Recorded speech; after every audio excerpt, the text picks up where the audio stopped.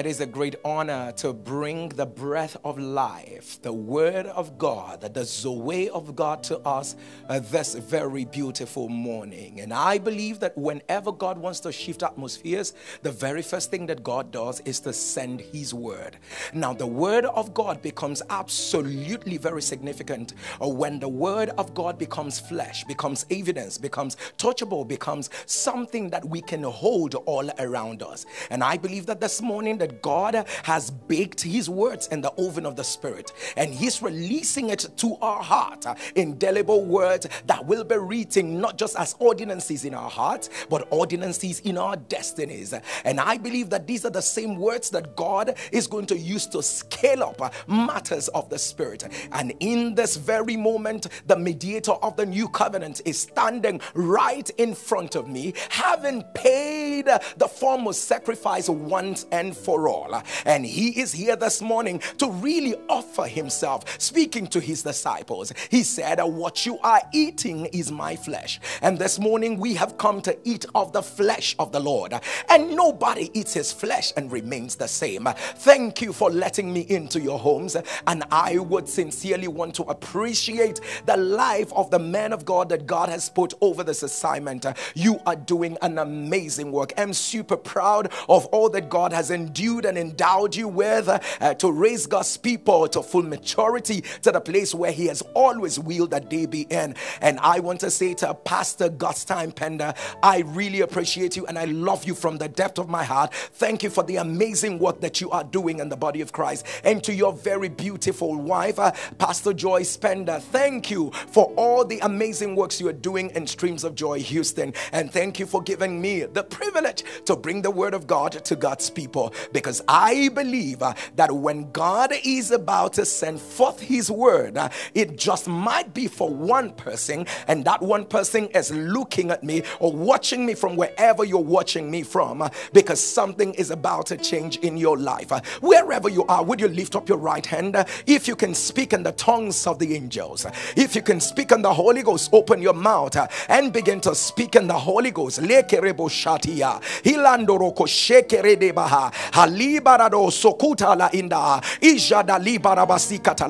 situation of the world might spell uncertainty, but our case is different.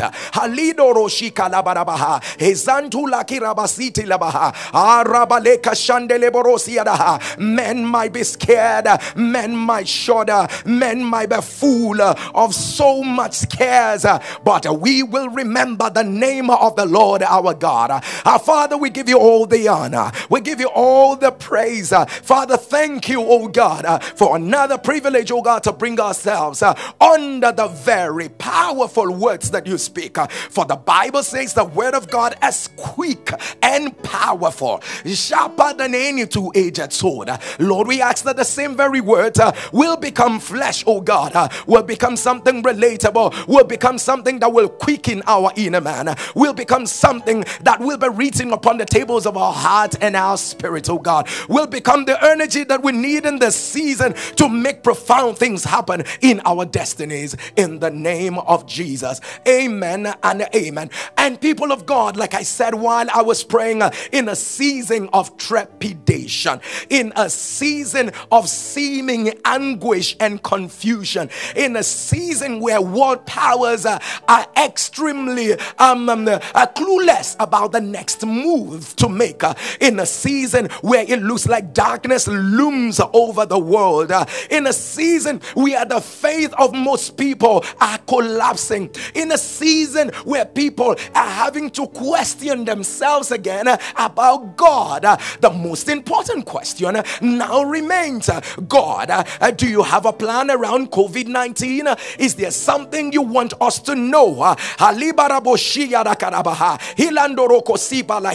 But one thing I know is that the devil meant it for evil, but God is turning it around. He's turning it around. Hallelujah. But guess what? God never manifested a man in the scriptures until he precipitates a crisis. Can I say it one more time? God never showed forth a man until he created a crisis. Permit me to put it this way: crisis becomes a platform for God to showcase a man. And I believe that in the season where men are screaming, things are collapsing, jobs may be lost, another man somewhere under the sound of my voice is declaring, God is creating a way for me. God is making more things happen. When men shall say there is a casting down, I will declare there is a lifting up. But guess what? It is only going to come out of my belly. Out of my belly will flow rivers of living waters. Now hear me as I say it this way. The ability to make a change is not in my environment, is in what I carry in my belly. Can I say one more time? What will make the situation work for me, or can I put it this way, work against me, is as a reason of what I carry in my belly. Remember, I'm not talking about the rice, I'm not talking about the noodles, I'm talking about the power that you carry. For the Lord is able to do according to the power that is at work within you. So if your power is a small power, He will do according to the small power. If your power is a huge power, He will do according to the power that you carry. But please, let's read the scripture that blessed me so thoroughly, and I want to share with you. Permit me to say, I am not really preaching, but I'm going to be sharing my heart. I'm going to be sharing my heart, and that is Psalms chapter 91. The Bible says in Psalms chapter 91, he that dwelleth in the secret place of the Most High shall abide under the shadow of the Almighty.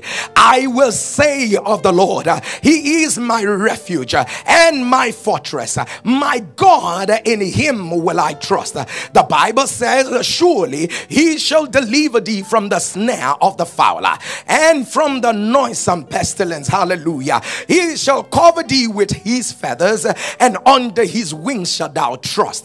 His truth shall be thy shield and thy buckler. At this point, somebody say hallelujah. Thou shalt not be afraid for the terror by night, nor for the arrow that flieth by day, nor for the pestilence that walketh in darkness, nor for the destruction that wasteth at noonday. 1,000 shall fall at thy side, 1,000 might be hit by COVID-19, 1,000 might be under the symptoms of coronavirus, 1,000 might be on ventilators in the hospital, 1,000 might be in the ICU, but the Bible says also 10,000 may not have made it through the pathway of life and death. The 10,000 may have been gripped by the powers of the grave, but the Bible says it will not come nigh thee. Lift up your right hand and say, it will not come near me. How can I finish just reading the scripture without me having you to speak it into your life? Declare it one more time. Say, it will not come near me. Declare it one more time and say, it will not come near me.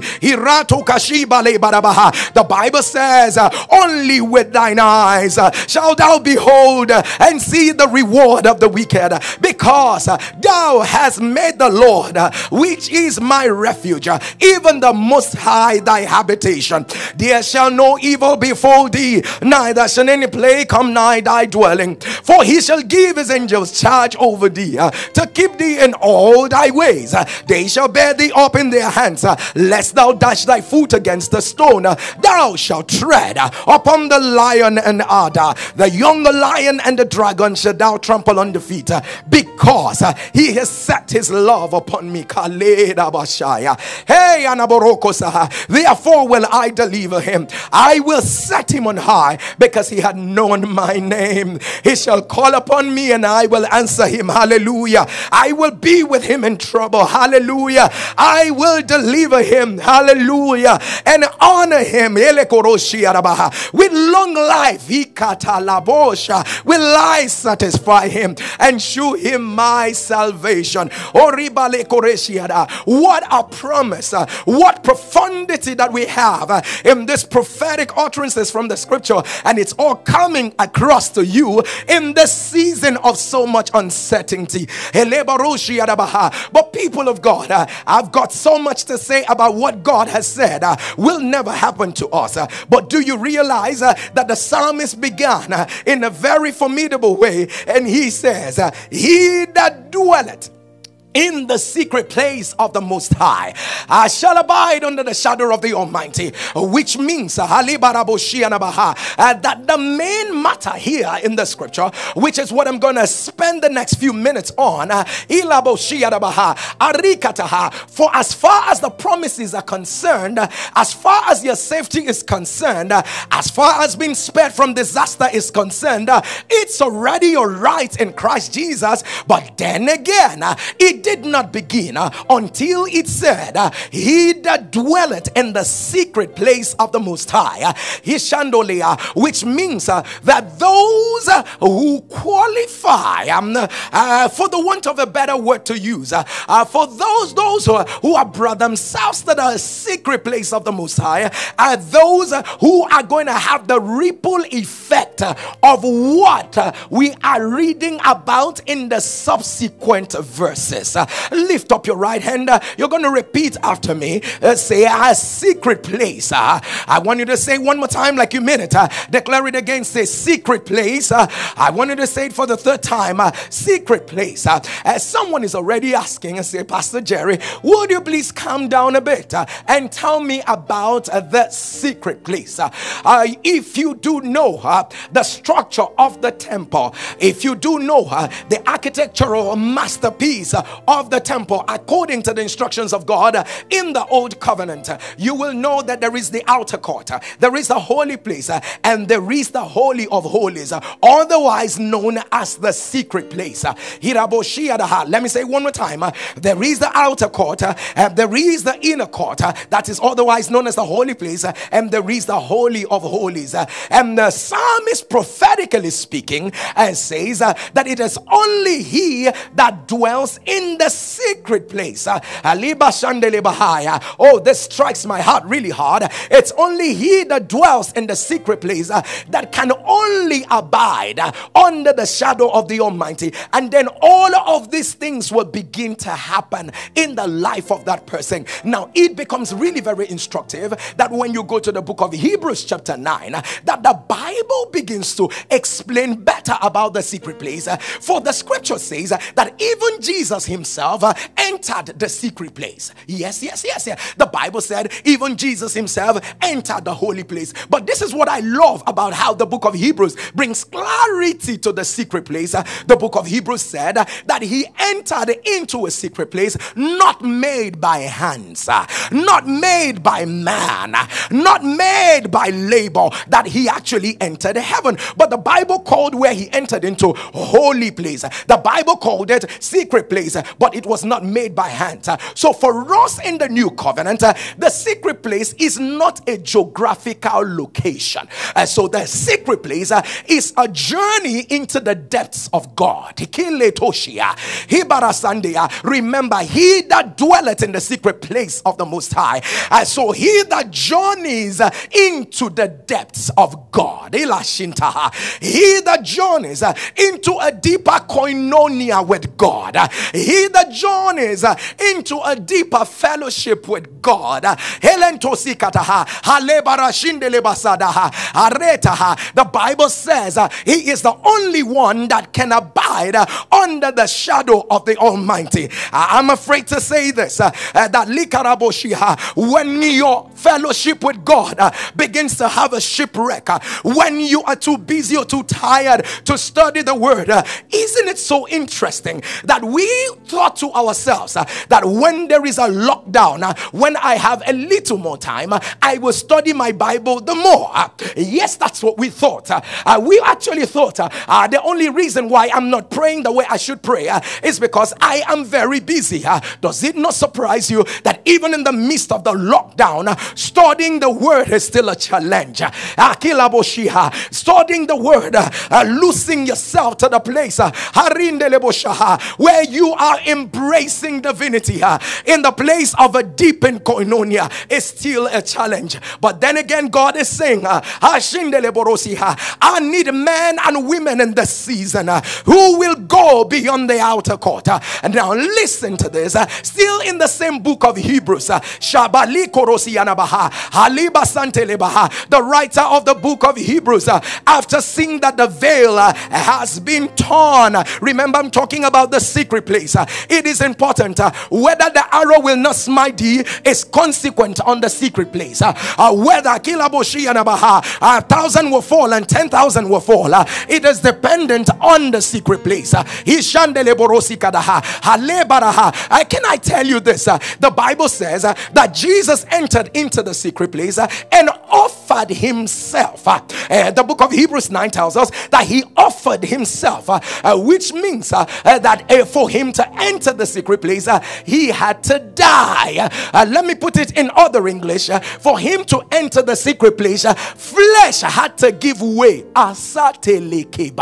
No man can get into the place of depth with God when your flesh is still alive. No man can get into a place of a deep koinonia. You know, in a season like this, when there is so much mystery surrounding the world, in a season like this, where people are confused, what's going on, what is happening, I'm afraid to say heaven is downloading chapters of revelation to men and women of the secret place. Some people might be confused, but I bet you that men and women of the secret place are receiving line upon line, precept upon precept on what is happening. People of God, even to raise your children, you need a manual from the secret place. Even to get a dossier of what your business, of what your career should look like post COVID-19, when the situation has come and passed, it's going to reshape the world. It's going to reshape your career. I'm afraid to let you know, some people might be laid off and some people will enter into better opportunities. But how would you know? How would you know? Until you become a man and woman of the secret place. Remember, the Bible says in order for Jesus to enter the most holy place, the Bible says he offered himself. Remember, the flesh had to die. He had to die to the things that he loved. The Bible says for the works of the flesh are made manifest. Whether you talk about anger, whether you talk about bitterness, whether you talk about envy, whether you speak about jealousy, whether you talk about fornication, whether you speak about adultery, whether you talk about lust, whether you talk about all manner of evil, they are the works of the flesh. And God is saying to someone, I want to take you through a depth where I will show you where ordinary men, what ordinary men cannot see. But guess what? You must be bold enough to speak like Apostle Paul. I have been crucified with Christ. I need your flesh to die. I need your desires to die. I need the things that you love to die. I need your convenience to die. I need what you call pleasure to die.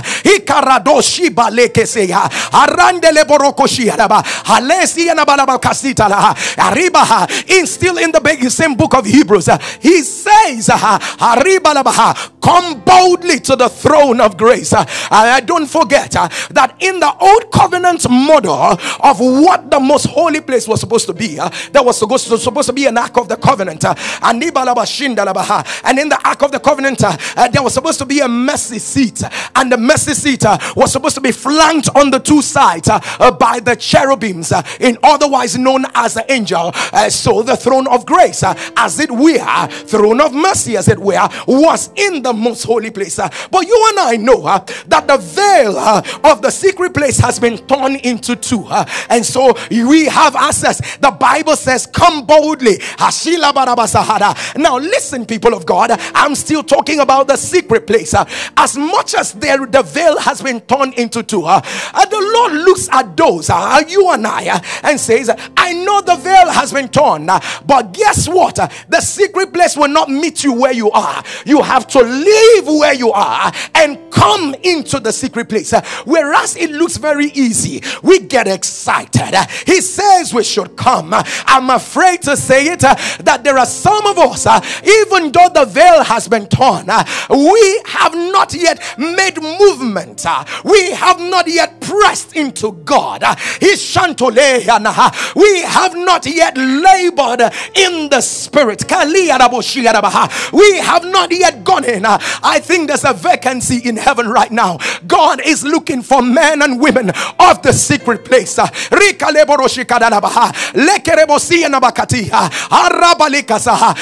earth is under a siege. It's only men and women of the secret place that he can equip with fire. For as long as we do church as usual, for as long as we sound ordinary, we will not be threats to the kingdom of darkness. For as long as we show up without fire in our eyes, he can't for as long as we show up without being fed from the table where the angels dine, for as long as we show up without having an interface in the secret place under the old covenant, God catches up Moses into the place of glory. And guess what? When Moses was done with God, when Moses was done with an interface into the secret place with God, as he came out, the Bible says the children of Israel could not look at Moses' face. They said, no, your face is shining with brightness. And guess what? Moses had to tone down the glory. How to tone down the glory? Guess what? Moses did not come out and start telling the people, can't you see my face is shining? Can't you see my face is shining? Somebody could have looked at him and say, I see nothing. When a man has been to the secret place, he doesn't tell his generation, I went somewhere. Can I say one more time? When a man interfaces with God in the secret place, he doesn't explain to his generation, do you know I'm a man of the secret place? If you have to tell me you've been with God, you've been nowhere. If you have to tell me that you are a prayer man, you pray nothing.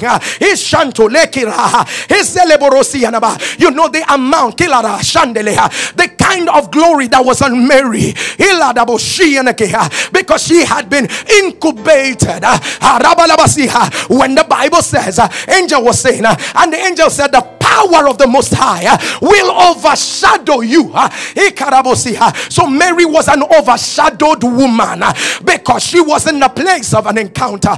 Lord, our desire, if we have to turn the hands of the plague backwards, if we have to break the backbone of the Leviathan, if we have to crush the old serpent, if we have to show the dragon a way out of our world, raise more men and women of the secret place. Mary walks into Elizabeth's house. Pay attention that all that Mary did was to say, Auntie, good morning. All that Mary did was just to greet Elizabeth. All of a sudden, just ordinary greeting. The Bible said Elizabeth was full of the Holy Ghost. Small cousin, just because she had been somewhere, came out and greeted her auntie, as it were. Her auntie became full of the Holy Spirit. Not just that, the baby inside Elizabeth began to leap because an ordinary girl, small virgin girl, greeted her. But the difference is that this is a small virgin girl who has been to the secret place. What happens if we have 50 persons from Streams of Joy Houston who can interface with God in a depth that is not common, who can move in a dimension with God, in a koinonia, where they lose the flesh, lose themselves themselves in that place of prayer where they are not timing themselves, where they lose a sense of timing just to be with God. You know, that place of prayer when you break down, when nothing is the problem. You know, the place of worship when you are crying, not because of a burden, but the picture of God looms so large in front of you, and all you want to do is just to pour out.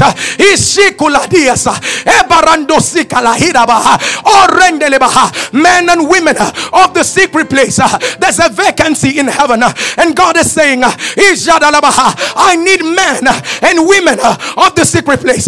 Hear this. It's important you get this right. Let me tell you what is happening right now. The veil in the temple has been torn into two. It's been torn into two. So right now, remember I said, from the old covenant, you have the outer court, you have the inner court, and you have the most holy place. And guess what? If the veil has been torn into two, which means men that are in the outer court can actually see what is happening in the secret place. Can I say one more time? Men, Christians, brethren, brothers and sisters, pastors with title can actually be in the outer court and they can see what is happening in the secret place. Guess what, people of God? They can see the glory of the secret place, but they will never experience it. They see the power of the secret place. You guess what? We don't judge them by their oratory. We don't judge them by their exegesis. We don't judge them by their description, because the truth of the matter is that they have the opportunity to see, but they never experience it.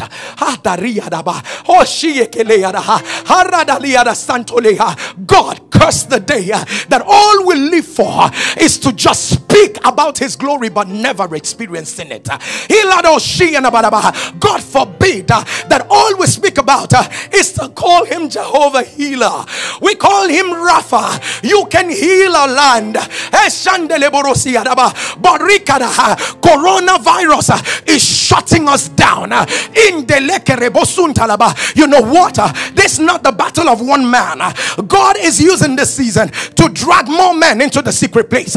He's dragging husband, get into the secret place. He's dragging wife, get into the secret place. I'm afraid to say this. If we do not rise, we will have no gospel to teach our children. We have no gospel. We have no good news to tell them, because one day you see your son in the house, you see your daughter in the house, is going to ask you a question. If you say God is a healer, if you say God is all powerful, why wasn't he able to shut down coronavirus? What will you tell your child? They will lose faith in God. But you and I know that the scripture says that all power has been given unto us. God will not do what he has given you power to do, because we are the only ones mandated to walk upon the earth, because we are flesh. This is the reason why even though God would have saved man being a spirit, but he understood in this realm he has no right to operate. That is why God himself wore flesh in order to save man. And this is why God is still watching us and say, you know what, I gave you the power, because in this realm you've got the identity to make things work. You are not wearing flesh to show off. You are not wearing flesh to let someone know I'm fair, I'm dark, I'm beautiful, I look all dapper. No sir, that is not why you have your flesh on you. You have your flesh on you to know I'm here on assignment. The day my flesh goes is the day my assignment finishes on planet earth. Men of the secret place. Remember Psalms 91 says, he that dwells, permit me to put it this way, not he that visits.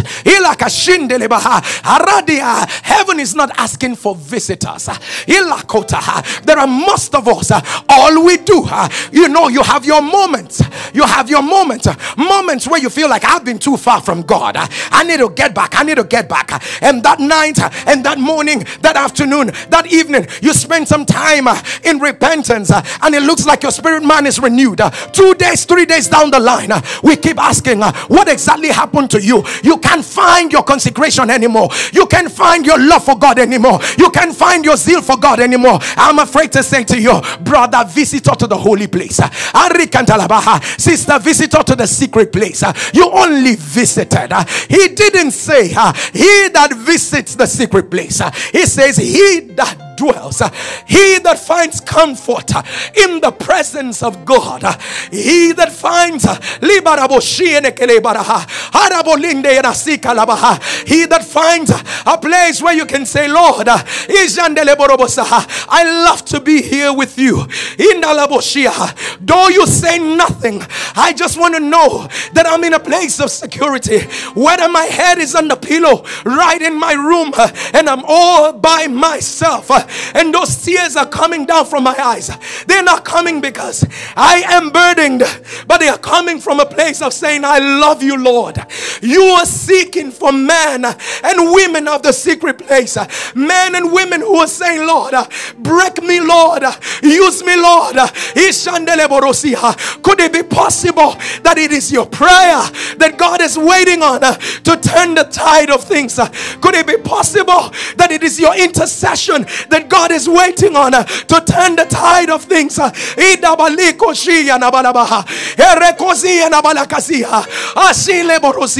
When Jesus entered the secret place, according to the book of Hebrews, he went to offer himself as a sacrifice once and for all.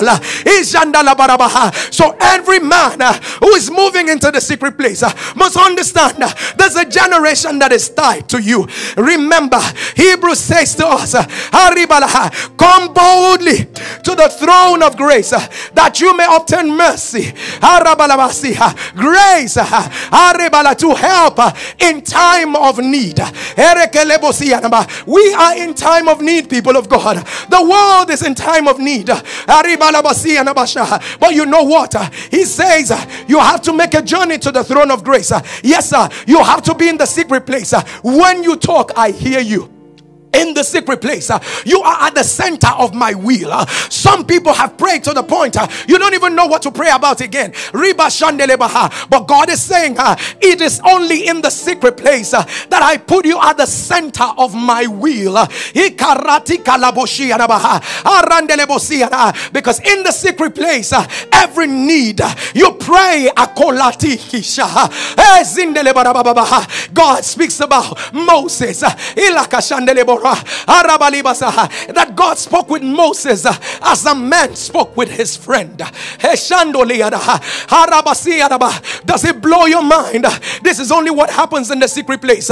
Men sit with God and they commune with God like men are gisting with their friends. Oh shikilahada and oh rabatia. You know, with your friend you can afford to be with yourself.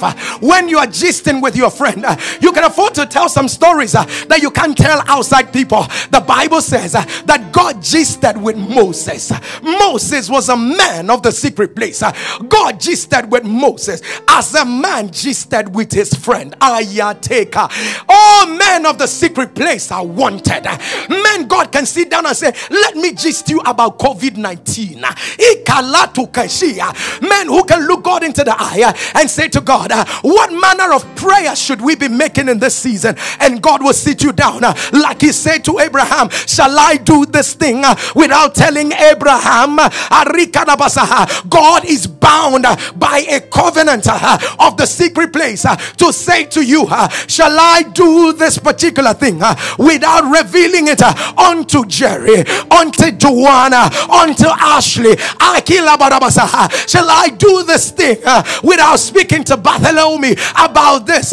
Shall I do this thing without telling Raymond about what I'm about to do? And God is saying only when you become a man of the secret place, prayer becomes a lifestyle. When men gist with God, can I say it one more time? Prayer becomes a lifestyle when men gist with God. But for as long as men are still trying to pray to God, pray to God. You wonder, why didn't I last 10 minutes in prayer? Why do I run out of breath in 30 minutes? What happened to me after just 25 minutes of prayer? You are trying to pray, but when you get lost in deep koinonia, there are no words to explain koinonia. It's just deep. There are no words to explain. It's just a place. It's a place where flesh does not commune. All the speaks is a spirit speaking with another spirit. What happens in the place of koinonia is where God pours out himself. What happens in the place of koinonia is where he stirs up power. There is a level of power. The ones that some of us are carrying is not enough to shut down the evil that we're experiencing around us. And God is saying, come up here. This is the same thing he says to John the Revelator in the book of Revelation chapter 2. And he speaks to John and says, come up here. I've got some things to show you. And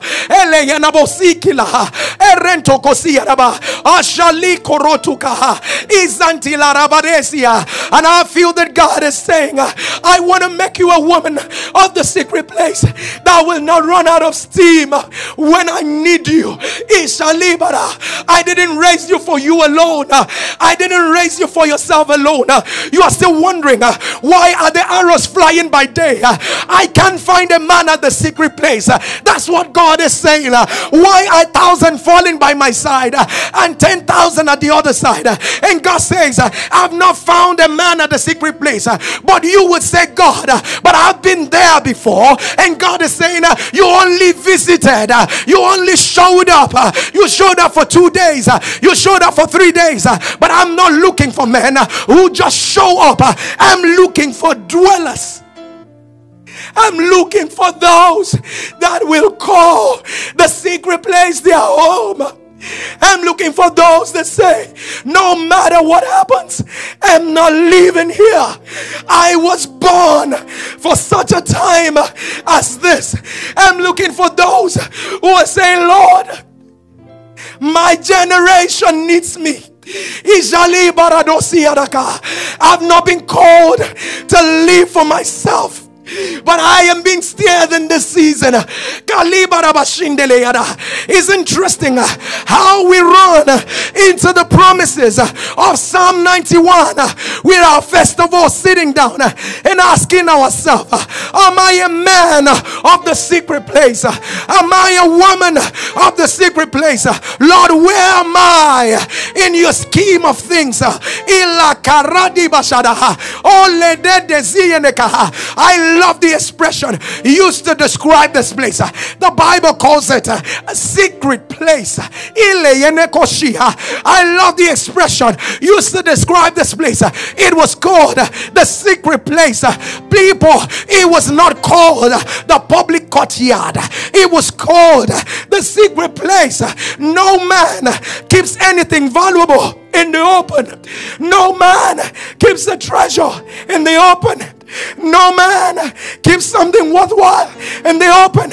Right there in the secret place, the secrets of tomorrow is kept. Right there in the secret place, who you can become and what you need to become it is in the secret place. Right there in the secret place, the answers you've been looking for are deposited in the secret place. But the devil keeps fighting your ability to stay. The devil keeps trying to shut down your ability to stay. The devil keeps fighting. He knows how much and who we can become when we become dwellers and not visitors. And I believe that today God is saying, I want to raise me a people who was saying, Lord, I don't want to visit on Monday, and you won't find me on Tuesday, you won't find me on Wednesday, you won't find me on Thursday, you won't find me on Friday. Notice, people of God, the Psalms 91 did not come in a plural form. Psalms 91 did not come in a plural form. Psalms 91 say he came in a singular form. And so you see the secret place in Dalabasa. We don't wait for others to join us. In the we don't wait for others. Are you moving with me? Sister A, are you moving with me? Let us go to the secret place. A songwriter says, even if no one joins me, I will follow. A songwriter says, even if no one queues up with me, I will follow. There are times I may have to walk this path alone. There are times when I have to be the one praying this prayers alone. There are times when I have to be the one.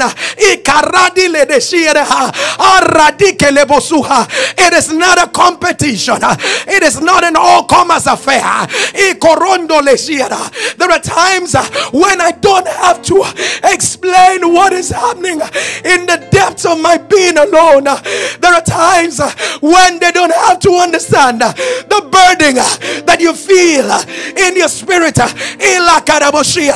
Don't wait for your friends. They will continue to keep you at the outer court.